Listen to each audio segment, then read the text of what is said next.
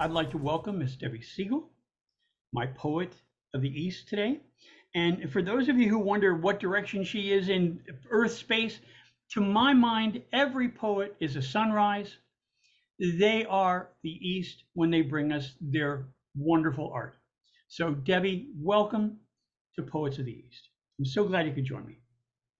Thank you so much, Rick. It's really my pleasure and honor to be here. Well, I have a series of questions that I like to ask my poets. And if any of these strike you as inappropriate or not quite something you want to get into, that's fine. Just say so, and I will veer away. So, question number one is a toughie. When did you start writing? When did you kind of really find writing as something you got joy from? Oh, that's a wonderful question. Thank you. I remember completing my first novella at the age of 10. Oh, And cool. yes, I even still have the manuscript written in pencil on lined notebook, binder paper in a binder. I remember sharing it with my best friend at the time, and she gave it great feedback. And so it was something that oh, wait a minute, even before that, okay, when I was in second grade, I remember doing a version of Exquisite Corpse with a friend, only it was prose. She would write a portion and I would write a portion, and we'd keep trading. And like we were literally little goth kids at the age of 7. We didn't go around dressing in black or sleeping in a coffin, but the pieces we wrote were so dark and so like, what was wrong with us? We probably needed years of therapy, which I guess we subsequently got, but it would be something like, and then so and so pushed her down the stairs and she landed on the scissors that so and so had put there. I mean, what? I don't have any of those pieces, but they're kind of seared into my memory. So writing was always a really good creative outlet for me. I think my mother hated messes, so she didn't encourage a crafting room or, a bunch of stuff where you would really have to leave your messes out for a few days while you worked on them. But with writing, a pen and a paper was something you could just easily close your binder and get back to it. Very cool. Very cool. Yeah. Yeah, I guess when I was 8, I got a little tape recorder, and I would go around and do interviews and and write little stories on it. So yeah, I Oh. started young too. Okay, next question. When you were in this young age, just kind of exploring the idea of writing, were there authors who impressed the young Debbie? Well, there's another like piece number 2 of how young I was when I got started. I was really fortunate to benefit from a thing called California Poets in the Schools. And I don't know if that's nationwide. No, I guess it's just for California. So they were just starting that up in the 70s. And I was one of the first cohorts where I guess a poet, and my particular poet teacher was the late John Oliver Simon, very important to me, like my first poetry mentor. I guess they would either pull kids out from class in the 7th and 8th grade, or maybe we opted for it like an elective or a club. I'm not sure how that happened, but I became one of John Oliver Simon's poet students. How And cool.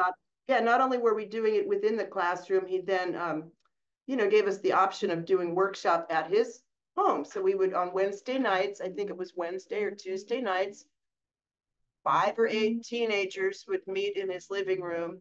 He How would cool. give us yeah, oh my God, it was amazing. He would give us a prompt, and we would like lay on our stomachs on the wood floor, or whatever, like we're young, we're writing. And so that was really important to me because I was heading down like a juvenile delinquency path at that exact same time. So it was like I was literally a little tiny like Neil Cassidy. I was like literally going on hot, rides in hot cars with my friends and writing poetry about it. And so I was like edgy as all get out, and like Wow. I was actually writing about it. So and we were in the beat lineage at that time because Sure. we were here in the Bay Area. My teacher was rubbing elbows with the beat poets, and I think I got to meet some of them because it's a little hazy because not only were the grown-ups smoking a lot of weed, but the teens were. But we definitely got taken to an event, a happening, a be-in or something at this one poet, Mary Norbert Curtis property in rural California, which if you mention that name to people who are beat aficionados, they're like, yeah, yeah, yeah. And so I believe I was crossing paths with like Gary Snyder and Allen Ginsberg, but I was so busy running over to the where my friends were, or maybe some boy I had a crush on or something, that I wasn't like Sure. running around with a microphone interviewing like, oh, you guys are world famous poets that I'm in the same like festival with. So we were all there. We were all like being influenced by each other. And so does that answer that? I could go on and on and on. Stop me for the next question. That's you answered the next three questions automatically. When did you start performing poetry?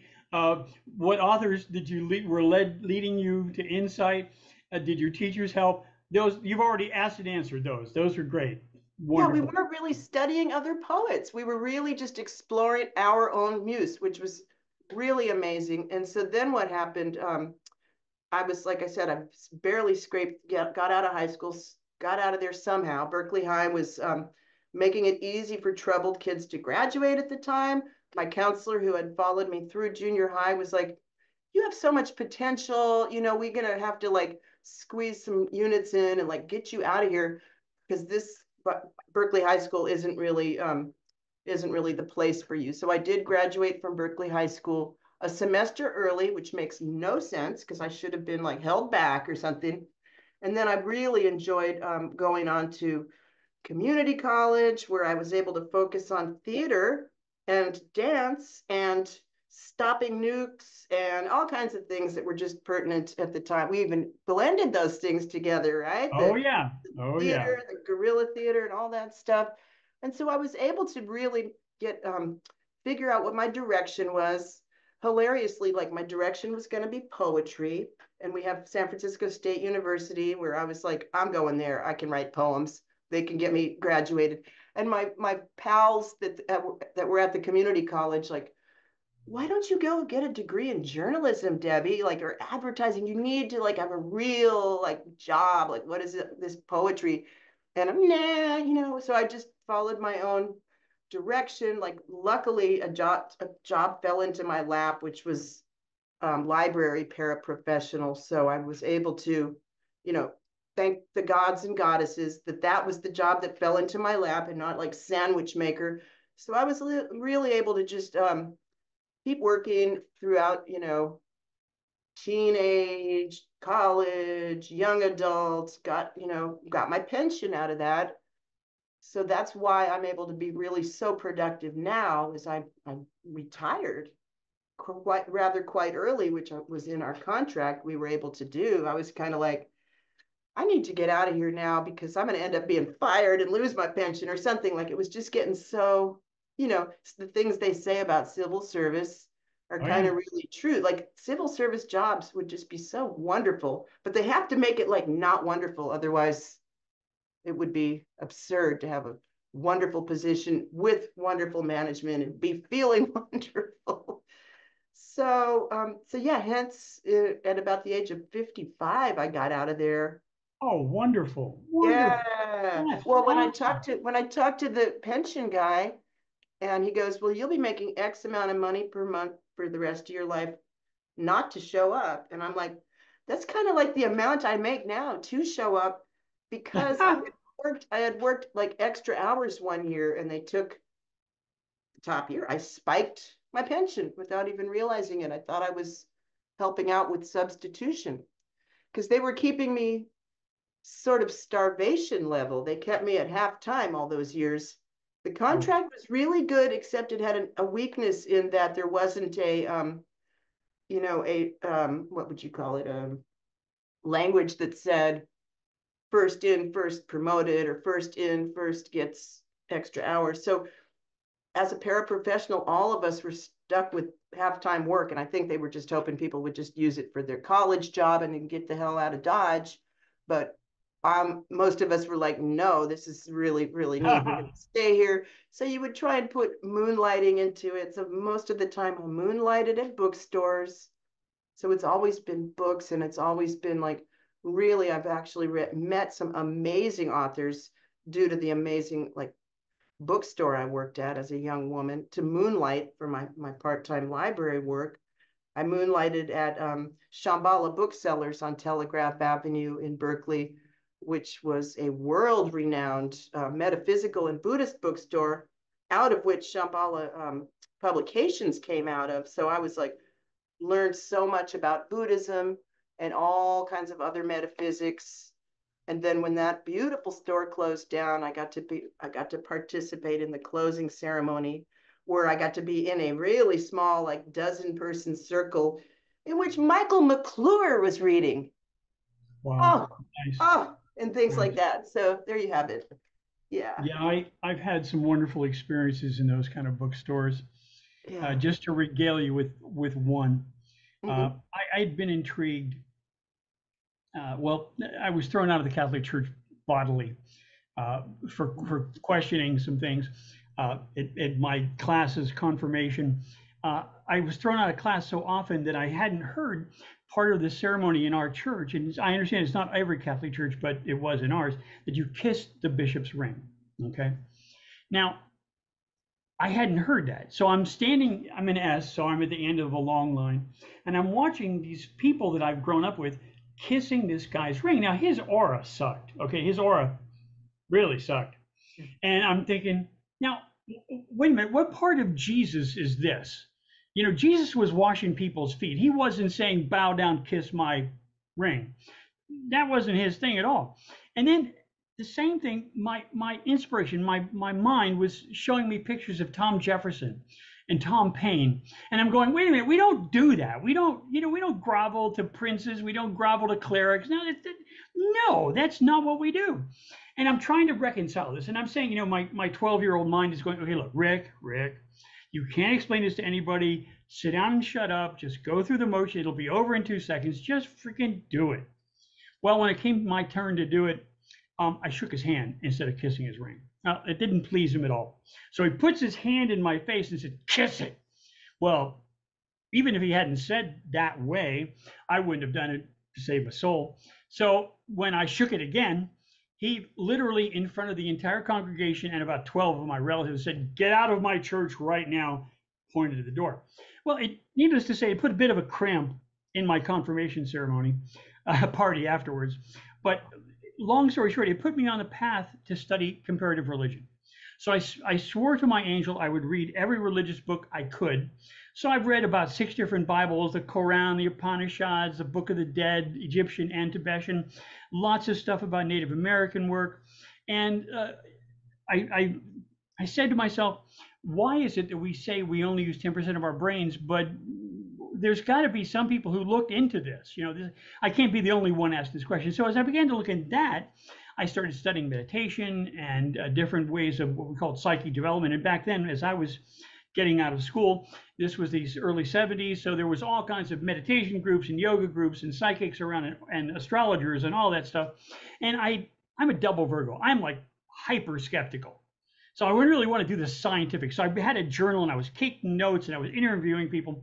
And I came to understand from my reading, from my studies, from my meditation, that the roads are all very, very similar. They produce the same kind of results. And so that put me on a path.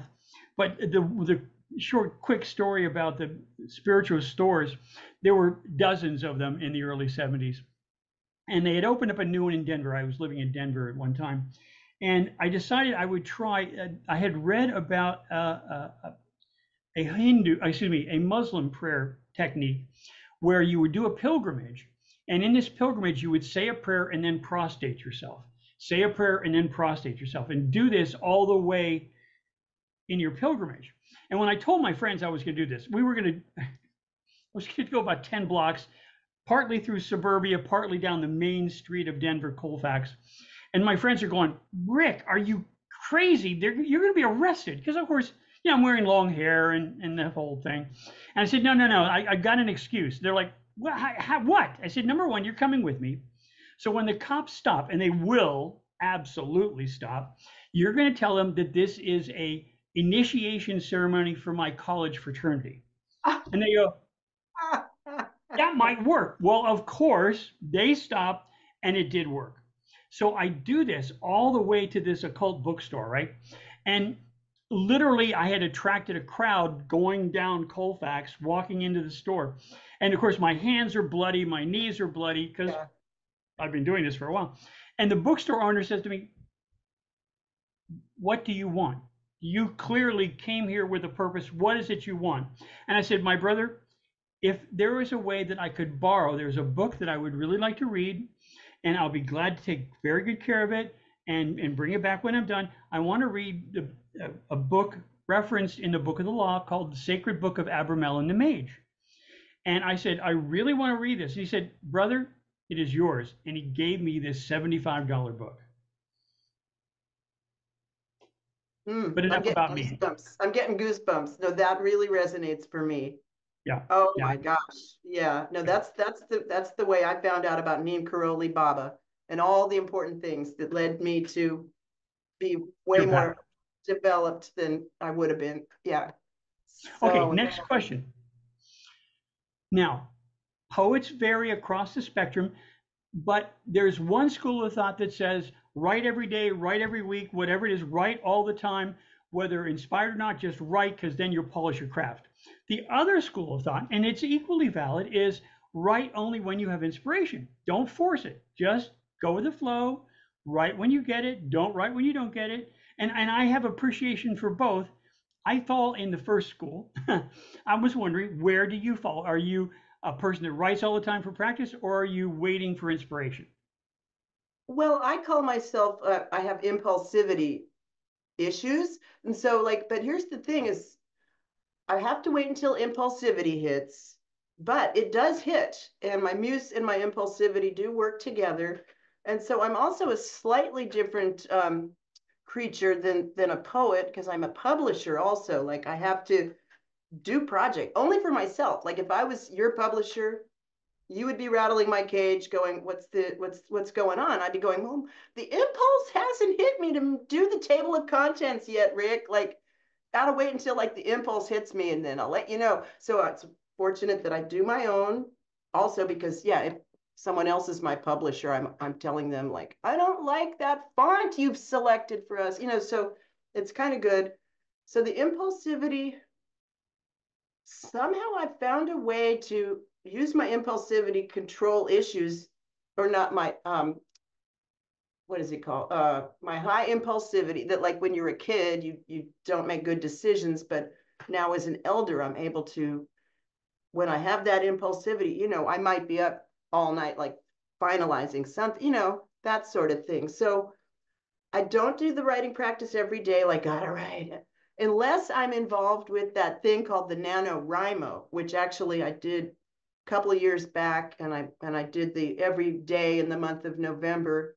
You hit your goal is a word count about 1,800 words a day, and you're going to complete this giant manuscript by the end, 50,000 words, out of which some people are able to get a novel. And so like that was the one time I got the experience of writing every day.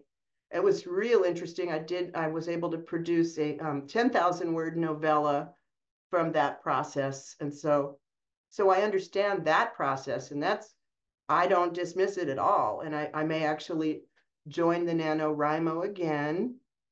But yeah, it's really odd that this process that I have that is I'm only able to get things done if I freaking feel like it. But yay, I freaking feel like it enough to like get a lot of production. Okay, next question. Are there topics that you find yourself returning to again and again? Yeah, kind of themes, I guess. Hmm. Yeah, I do. I find well, themes or whatever, like I haven't been into any confessional writing until recently. Like everything was always languagey. Like I come out of the school of language poetry, which like my mentor, Mel Thompson, I always love to mention Mel in my in any interviews. Like he's he's a confessional poet, he's a rant poet, and was always on me, like, why don't you stop with these cut ups and these cross outs and this blah, blah, blah, and write some crap about your life? Like, you've had really interesting adventures and misadventures. Let's hear the confessional poetry. And I just couldn't or something. So, finally, like now I've crossed that bridge and I can definitely use my own life experiences coupled with my imagination and create writing of that sort, which I think is like way better than just the language poetry. But that's my lineage, so I can't really diss them. But so then confessional poems and writings are more a part of it all. Rants have become more a part of it all. My themes are kind of metaphysical. Like you've heard me read. There's some kind of like, what is going on? I guess the audience will be like, ooh, oh, ooh, what? So it's not me ranting about like my miserable relationship or my this or my that, which by the way I don't have. I have a beautiful partner at this point, but like a lot of ranting is very personal. So I can kind of rant or do confessional poetry that is more, I guess, universal or something. So yeah, kind of metaphysics is always in there. Um, what do you want to call it? Entheogens or something that has always interested me. Now, it's a term I'm not familiar with. Would you explain what Oh, entheogens? it's another word for psychedelic Oh, drugs, okay. Okay. sacraments or something. And Absolutely. if you didn't know me, or if you just knew me from my writing, you'd probably think I, take it every day or something. And I don't, but I'm just really interested in it. And I'm interested in my characters exploring it or my writing exploring it. I'm pretty judicious about it, as it turns out. I like consensus reality a lot. Or when you go to some place that's like kind of like, what is this? And you get back to consensus reality, it gives you a great appreciation for it. I guess what I'm alluding to is this thing called Salvia divinorum, which is even like legal in smoke shops. Whoa, that broke things open. I had a very interesting introduction to psychedelics because I was so interested in states of consciousness. I was reading Tim Leary when he was still at Harvard, Dr. Lilly with his dolphin experiments, and this introduced me to the concept of exploring consciousness in altered states. So I had read about this before it became a popular topic, and I had done a lot of journaling and research in the topic because it was, to me, it seemed to be very much part of that leading edge of mental development. How do we develop different senses, enhance our senses, and stuff like that? So I had read all this stuff before I ever tried my first trip. And consequently, with set and setting, if you've prepared yourself properly, if you have the right set and setting, I never viewed it as a recreational experience. I viewed it as a consciousness exploration and ultimately a spiritual experience. So I found myself, by and large, in the early 70s as a trip sitter who was sought out to help people through difficult times, difficult situations. And I thought, how can I fit what I'm interested in into a college format? So I thought anthropology and psychology, but I found the classes that were available to me were so 1950s oriented that the psychology professor I had was saying, I'm going to show you a completely objective, nothing but the facts, ma'am, film about drugs. And he showed the same claptrap that I saw in 10th grade, where, the guy took LSD and dove out the window. He, smoked marijuana and became a rapist. And I said, excuse me, sir, it would be one thing just to show this junk. That's one kind of insult. But to preface it, saying that it was scientific, that it was objective, that is really beyond the pale. I said I would like to request time to do an alternative presentation because there are many serious intellectuals who've explored consciousness alteration with great results, and this is completely, it leads to really wrong-headed thinking about the whole topic. He said, Richard, come see me at the end of class. I came to his classroom at 4 o'clock as he had suggested, and he had the police there. And he said, Richard, let me introduce you to these officers from the county sheriff's department. I've given them your name, phone number, and address. They'll be dropping by to see you on a regular basis. So, and I said, you know what? I won't be back in this building until I'm invited back to lecture. And you know what? Within a year, I was invited back to lecture on the subject of Woo! meditation. And then Oh, I got a chance to lecture at University of Miami, Florida International University. And I was told by the head of parapsychology at University of Miami in anthropology that he had never heard as clear a description of the techniques of meditation and a better explanation in his. This was like a 60-year-old, and I'm barely 22, right? I've never heard a better explanation of meditation and how it works, the physio-mechanical part of it, because I combine the thinking that when you do the mechanical process of chanting, the mechanical process of pranayama acts to regularize the frequencies of our consciousness, and therefore we start to sense those overtones that are the subtler kinds of consciousness. And he went, that's phenomenal. They actually hired me to do a series of lectures at University of Miami, and the head of student activities who's hiring me says, Richard, we can probably pay you $500 a lecture. Would that be adequate? And I was about to say, oh my God, that's completely unnecessary. I would be honored just to do. And my wife, who knew what our budget was, rams me in the ribs and said, that'll be fine. perfect. Good on her. No, that's amazing. That's amazing. You were probably rubbing elbows with people whose books I have on my shelf, like Charles Tart, Robert Anton Wilson. I was Absolutely. actually friends with their kids and all this because Berkeley was just epicenter of consciousness stuff. Absolutely. And I had a chance to meet Ram Dass in the most perfect way. I was teaching yoga classes and pranayama, kundalini yoga, and he came to town. He came to Miami, of all places. So I told my people, and I said, listen, I'm going to go. If you want to go, I was teaching from Be Here Now. I'm sure you know the book. Oh So yeah. so I said, we're going to go, and I'm going to go, and you're welcome to come along. So we all go down there, and our local occult bookstore, the day we heard that the tickets were for sale, they sold out that morning. And I said, well, look, is there any chance that there'll be more tickets available? Oh, absolutely. They're definitely going to keep some at the gate. Don't worry about it. No problem. So we were down there at 9 a.m. for a 1 o'clock lecture, right? And we started chanting Om, building up some energy. So we're standing there, and the line begins to grow, right? And we're chanting Om, we're chanting Om, we're chanting Om. And then a dear friend of mine who went by the name Om Susanna, who just got back from Arizona, she had spent some time in the sweat lodge scene, and she brought back a big bag of peyote. She said, Rick, would you like some peyote as you're going to attend the Ram Dass? I said, absolutely, it sounds marvelous. So we're chewing peyote and chanting Om, waiting to get in. Well, when the ticket seller shows up, they said, we're really sorry. We wanted to save tickets, but there was such a demand. We sold every ticket. I'm really sorry.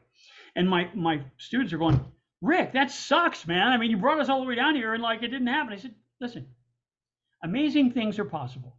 I'm going to stay here and chant Om right where I am. Now you're welcome to stay with me. Is it a guarantee? Absolutely not. Nothing is guaranteed. But I think if we sit here and chant Om, something amazing just might happen. So we're chanting Om, we're chanting Om, chanting Om. They open the door, everybody goes in, we're still chanting Om. And sure enough, coming down the sidewalk is a tall figure in a saffron robe. Ram Dass stops where we're chanting Om in a circle, and he said, I've been greeted a lot of nice ways in a lot of nice places, but this is really wonderful. Thank you so much. You've got a really good vibe going. And he joined us with some Oms. And he said, all right, now let's go ahead, go on in. And we said, sir, seems that we're going to be stuck out here. There's just no more seats available. He said, well, look, let me go in and see what I can do. He goes in, disappears for a few minutes, comes back out, and he's got the manager in tow, and the manager shaking. He said, no, look, I'm sorry. They can't, there's no place for these people. I'm sorry. Ram Dass goes, you know what?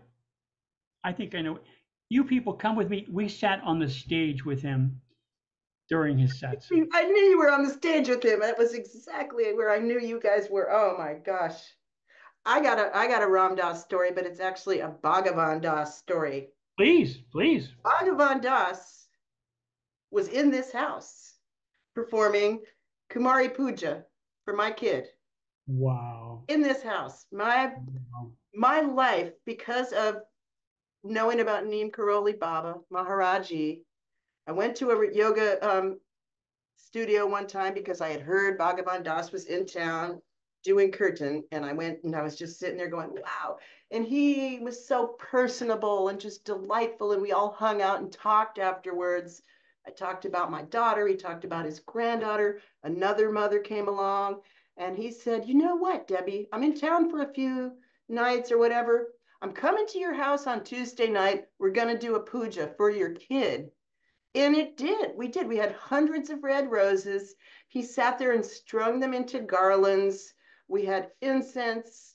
We had a puja in this very house that changed me and my daughter's life just so much. Like we were hurting, like there was difficulties going on spiritually with us, but he blessed us so amazingly. And a couple nights later, we were all together again in another woman's house in Berkeley with for puja for her daughter. So I was like pals with Baba for a while, drinking wine, smoking weed, dancing. It was raucous, and like he's the black sheep of that movement or something. People don't really get what he's doing, but he to me he was the most genuine and authentic spiritual teacher. And it was like literally when you're ready for the teacher, they arrive on your path. It was just exactly that way. And furthermore, I had to show him this toy that I've still had since I was 2 years old,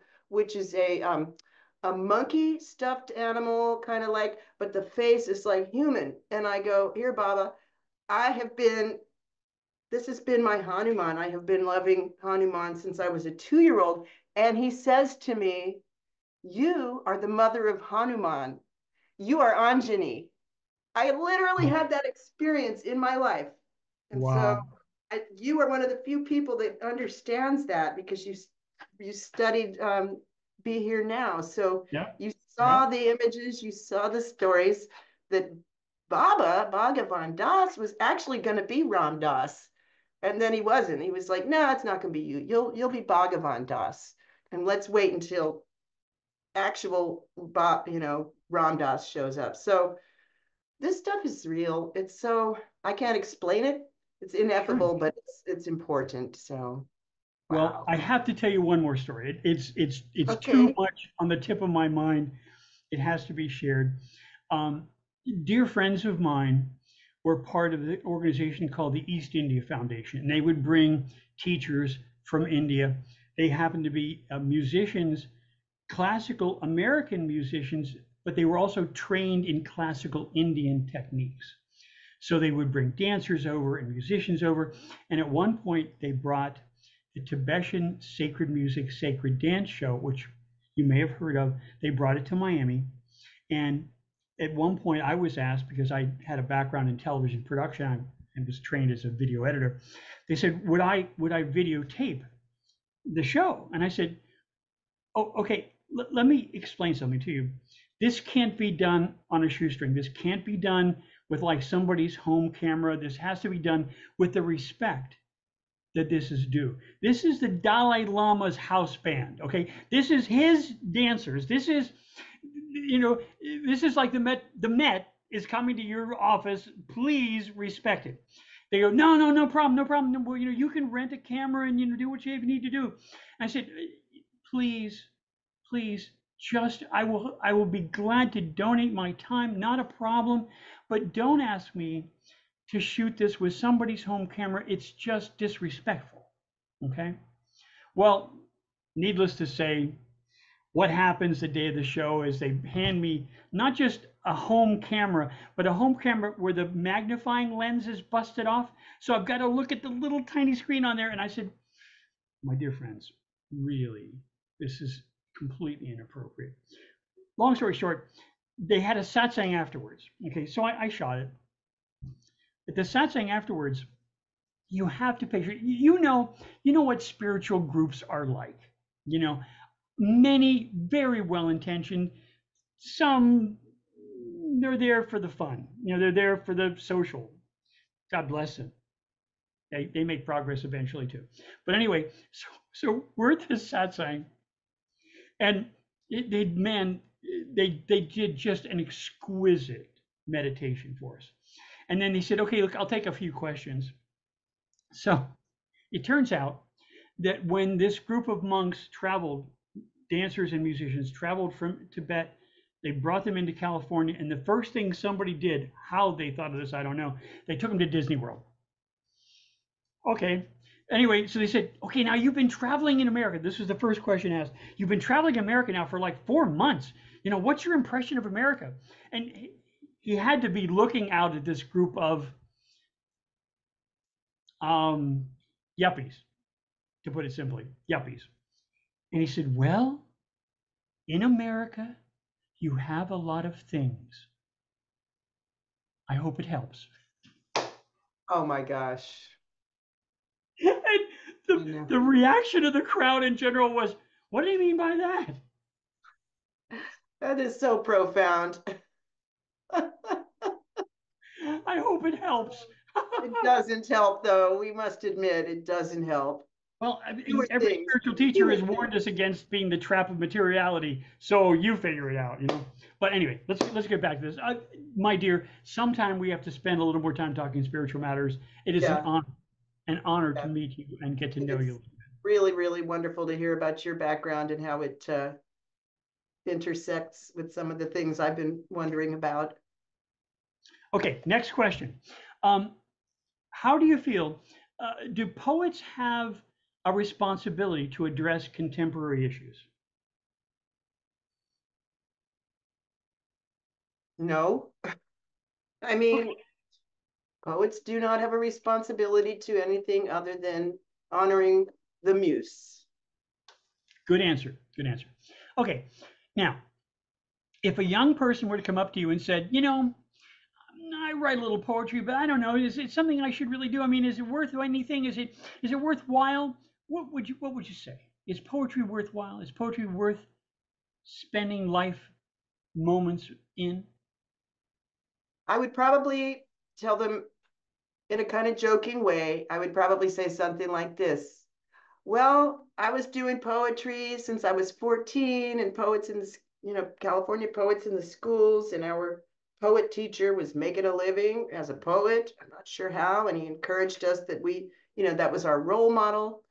And then I would somehow segue into, but in further conversations I've had with some of my colleagues from that cohort, we have said, damn, man, why did John encourage us to get our MFAs? He should have told us to get our MBAs. So, I don't know. I would just have to have a little anecdote without actually telling someone what to do. But poetry was doable when rents were $100 a month. We need to, so some other people that believe that poetry has to be informed by politics, they need to be bringing it so that the universal basic income can hit, and so that caps on rent can hit, so that socialized medicine, socialized checks, socialized daycare can hit, so that artists can do what they need to do. But if I was going to be the mentor of young people, I would have to, I would have to give them both sides. I would have to do some critical thinking with them about what they ought to do. And so, I don't know, that's not really an answer. It's more of a, in my experience, magically, somehow it worked. Magically, I was somehow able to put food on the table and keep a roof over my head and work as a civil servant. And I don't know if I don't know if the times are magical anymore. So that's a disappointing answer, and I'm a little disappointed in myself for not being able to speak, but poetry is worthwhile. So what do you need to do? Get a sugar daddy? I don't know what you need to do to be able to contribute your poetry, which is so worthwhile, and take care of your, basic needs on the needs pyramid. So I don't have answers. Like I am a person that believes poetry is worthwhile. To answer that part of your question, like more than worthwhile, a lot of us will, I've noticed this past couple of years, a lot of us will say, honestly, poetry has saved my life. And that's very worthwhile. Absolutely. So I don't know if there's a yes or no answer to that, right? That's perfectly fine, dear. Okay. Hearing your thoughts alone was wonderful. Okay. Okay. Last question. And this is another one that there's no correct answer. There's just, I want your answer. Is narrative important or necessary for a good poem? Hmm. I guess not. I mean, I'm not a professor at all. So, I mean, I'm feeling like I'm just thinking poems have landed on me that were not narrative. So, that I've really enjoyed. So, I guess like the answer to that would be no. Would be no. I mean, that's the language poetry school where images, feelings, sensory, details and mystery can land on the audience and they don't understand what just happened. So I guess no. Well, this has been such a marvelous voyage. I am just inspired very much. Now we get to the fun part. Now we get to hear some of Debby Segal's work. My dear, Thank you. whatever you'd like, have fun. Okay. Read I'm some gonna stuff you don't. start. I'm gonna see. I have no background behind me, so I'm able to show a picture of a book. This was this was the play that I inserted myself into beat legend and lore because I wrote about beat legend and lore, and it got my name out there a little bit among beat aficionados, and I was being a little bit controversial because I was looking at a situation that happened in 1955, and I came up with my own take on it. So people could do their further research, but I had learned about Natalie Jackson, who had been a girlfriend to Neil Cassidy in 1955, who met her end one night suddenly in the care of Jack Kerouac. He did not perform very good fellowship that night in my research that I had done. She was a footnote in history, so I wrote the book. Of course, it's fiction, it's drama. I wasn't there in the room, but I'm just going to read a little bit out of that Thank first. you. And it's called Natalie's Story, A Rain Check for Jack Kerouac by Deborah C. Segal. And since it's a play, I'll do the format of using the character's name, and then their lines. Jack. Neil first met Natalie on canvas at Robert Levine's studio on Gough Street. Robert was working on Nude with Onions of Peter Orlovsky around the same time. Huge naked youth. I brought Neil to this redhead in the painting he dug. He's been blasting away with her then and thereafter. Natalie is one gone chick, very sensitive. Now, it seems Carolyn, the sweet wife of Neil, who is not truly a saint if you ask me, hasn't wanted to blast with Neil for some months. The redhead set up housekeeping with Neil, a warm body and a pretty face to come back to after the break station. Selma. You talk about Natalie as if she were not even here, in her own pad. Natalie nods. Jack. No sweat. On another topic, Alan rented a cottage for $35 a month across the bay in Berkeley. Selma. By Berkeley U? I hear that he and Gary Snyder are doing Tantra and other experiments with sex and mind. The orgasm that never ends. An oral tradition passed from Vince. Give me some oral. Ha ha ha ha ha. Jack. I ought to take up Alan's invitation to flop over on Milvia Street. There's a garden. Oh, and Radio Free Berkeley KPFA says we can record and broadcast whatever we want. Get Gary to read and McClure. Vince, go man, go. Jack starts to put on his shoes. Jack, I'll babble about it when I get back with the wine. Vince, I'll go. I got shoes on. Selma, hang on. I got this one. Jack, those aren't shoes. They're sandals. It's raining. You buy, I'll fly. Coming, Clellan? Selma, you and I are here to cheer Natalie, Vinny. Like Neil said, Jack's wanting for wine just won't quit. Clellan Holmes. Jack, before we go, I have a personal rant for you, Jack. I wrote my novel Go, Jack, and how many reworkings and reshapings did I go through before that book was ready to be a book? Rhetorical question. You know I was in that process for a year. You wrote On the Road in one paragraph about 120,000 words long. It took you 3 weeks. Hell, if I was one of the first readers. I read the goddamn thing on teletype paper. You hadn't even read it yet. But you know that I did what I promised you. I showed it to my agent. My agent took it on and they sent it to Viking. Viking said, maybe. Maybe? God damn it, Viking. This is John Kerouac, the man who got Town in the City published. A second novel isn't supposed to be another first novel. Oh, God, Jack. Why can't you write something written in a style that can get you published anymore so the world, the regular people, can understand what you have? Jack, you know it, Clellan, better than anyone. This generation is a beef generation. That's that.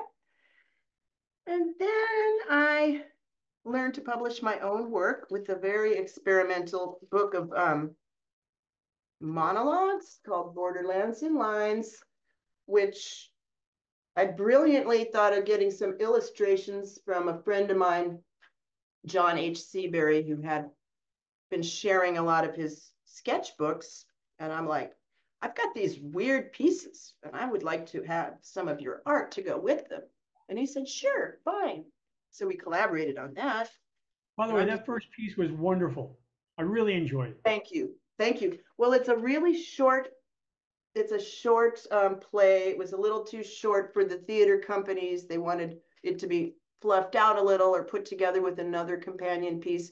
We did get a podcast of it. So there exists a wonderful, not a a live radio show. We did redid the thing with BBC sound effects. So like it's available, and I'll send you that link also. Really great talent, read the parts and all that. Really great I'll send talent. you one of my radio shows too. Excellent.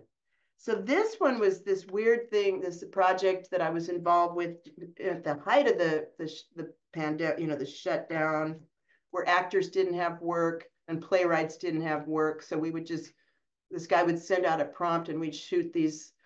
And the whole point was to just do them quick. It was called quick fire. So we'd shoot these 1 to 3 minute monologues out to this group Google document, and actors would do them. And so it was a really fun project. And I ended up with many pages of work, and I decided to use that as my first experience self-publishing. So that was fun. And this one is called Trusting the Turn. This character is a poet sitting at their writing desk, musing about literary terms and devices. Nowhere is the haphazard strangeness of veering more evident than in literature. Veering, turning, the volta. In poetry, the volta or turn is a rhetorical shift or dramatic change. Ciardi called the turn a fulcrum, while Rosenthal speaks of both gentle modulations and wrenching flips of emphasis or pitch. Lazare calls it the swerve. Whatever one terms it, it's the crucial element in poetry, introducing possibility, transformation. I'm writing this particular piece right now, and the turn is the center, not the middle, the pivot, the keystone of this particular piece. A moment of grace, where this piece veers from the questioning to the being in the presence of. I trust the turn, correcting mid-course. Today, I am going to trust the turn, even if it pulls the rug out from what I'd established, even if the meanings I had assigned must be reconsidered, even if I must concede territory, transgress boundaries. I will leap in and over, breaking the surface from silence to sound, like a dolphin. So there's that. And now this year, I was like super productive. I published a novella back in February, and I was very happy with the reception of that. Some people aren't into poetry, but they do like fiction. And this is called, oh, I got tape. This is not for sale. Take that off. And this is called Edwin in the Embrace of Entropy. And I was really pleased with how this turned out, both the content and the aesthetics. I got advanced praise from a guy named Jonah Raskin, who I met being that I had written about Natalie Jackson, and he had written about Natalie Jackson one time at a book fest. We just met, sat on a park bench, and had an entire Natalie Jackson love fest. It was like so perfect. He's a real professor. He's a real book reviewer. He puts, real poets have their books, and it's like, and Jonah Raskin liked it. And I'm just Debby Segal, and I reached out to Jonah and said, "Can you like blurb my little book?" And he did. That was quite a thing. So I could walk around with this, and people will go, "Oh, Jonah liked her work." That was super helpful. And so, Congratulations. thank you. I'm going to read just the beginning of this to give people who, if they're interested, like kind of like what's going on. So, Edwin in the Embrace of Entropy by Deborah C. Segal. It's near the end of February 2012 on unceded Ohlone lands known as Berkeley, a name more associated with a public research university than with an Anglo-Irish philosopher. Barbara Ann Dunn, a middle-aged anthropology department librarian in red high-top sneakers, shivers in the twilight in front of the Dr. Martin Luther King Jr. Student Union, people watching after work. On a bench across from her is a bizarre old man wearing a French beret and beaver coat, preaching to half a dozen juggalos sprawled on the grass around him. Not often you see people wearing fur in Berkeley. She wipes her round tortoiseshell eyeglasses and puts them back on. A juggalo she knows is coming out of a grove in the heart of campus, walking her way. Ninja Patches and Barb broke the ice that summer she volunteered at the free clinic. He used to beg with a cardboard sign saying, "Spare change for threads?" She's given him money here and there over the past year. He sews rhinestones and flower appliques on his baggy cowboy-style suit. "What's up, sis? Want to pitch in for a bag of shrooms?" Barb's been asking around on Telegraph. His eyes flash from under grease-painted lids, and he grins. Barb pulls a 20 from her wallet. "Hell yes." She puts the bill down between them. "I don't want a microdose, mind you, but I don't need a hero's journey either." "You a cop?" he asks. "Nope, bro, a librarian." She looks up at him and shakes her head. He picks up the 20 and lopes towards People's Park, a few blocks south. "I shall return." A damp breeze blows, and the humidity makes 60 feel like 50 degrees. She buttons her cotton blazer's collar up to her chin and looks at her watch. She glances over at the old guy in the fur and beret, coveting his coat and hat. The group of young people in grease-painted baggy clothes are hanging on his every word. And I'll leave it at that. So there's Very also a nice. glossary. There's illustrations by my daughter. And this is one of Campanile, which is our clock tower in Berkeley. Very nice. The clock tower is a character in this book. This book actually, if you look at the Tarot Major Arcana, and I didn't do Yeah. this on purpose, Oh, yes. every one of the archetypes almost in the exact order is in here, and I didn't try.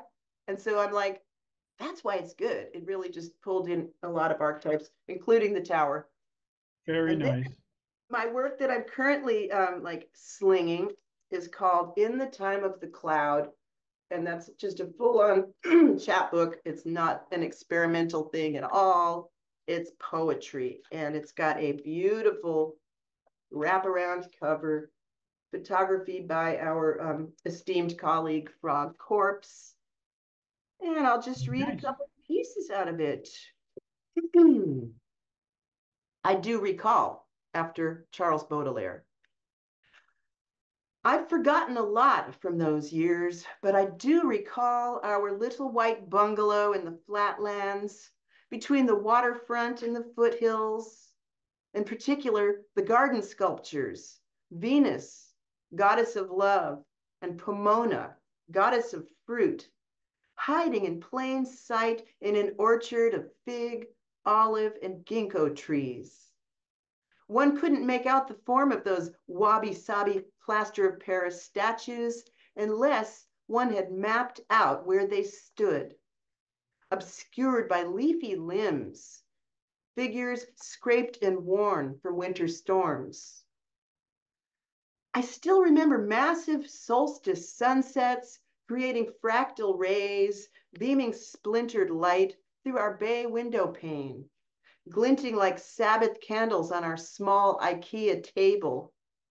We'd eat in silence. Not that we were angry or bored with each other. We were mostly speechless, mainly amazed at the spectacle of that flaming round sun gazing into the room at us. Its glow transmuting those $2 flea market curtains into brocade and transforming a bowl of top ramen into a gourmet feast. Very nice. Very nice. And this one is called Time's Arrow. Time's Arrow. Okay, so this is one of my themes. Like, I don't know what to call it. Time. It's one of my themes I keep returning to. Time and what it's all about. I get tired of people saying, let things take their course. Things trend toward entropy, energy dispersing, dissolving, and devolving. Somewhere, someone is making a mistake. Furniture is getting dusty. Relationships are ending. Observing a steam engine chugging, and you wonder, where does the heat go? Energy of the universe is constant, and entropy tends to a maximum. Each passing moment brings changes. Sequences completed, things getting done, and once done, never getting undone. Imagine stirring a spoon of jam into oatmeal and making raspberry trails. Imagine stirring the spoon backwards. Trails don't reinstate as a blob again. Entropy is the difference between what happened and what is to be. Time moves forward and binds us to echoes. Each moment is a fading flash of future. The past is forevermore, generating the now, uncertain and boundless into mortality. And maybe just one more that's kind of like that. Around the year clockwise.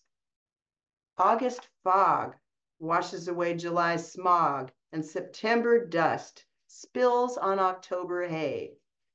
Crashing into November hallway come the December bells, and hell if it isn't another January. Polishing the February diamond, March sequences the April rain, listening for the May bees. June swoon will soon be hewn. So that's what Very I got. lovely. Thank you so much for letting me do this. It was my pleasure, my friend. My pleasure indeed. Thank you so very much. Ladies and gentlemen, Debbie Segal, poet extraordinaire, woman of no small wisdom. Thanks again, Debbie. And you have a wonderful evening. I insist. Oh, you are more than welcome. And you do the same, Rick. Thanks Thank you, again. listeners, for giving us your time. Okay. You have a good, and we'll talk to you soon. Okay. Take care. Bye bye. Bye bye.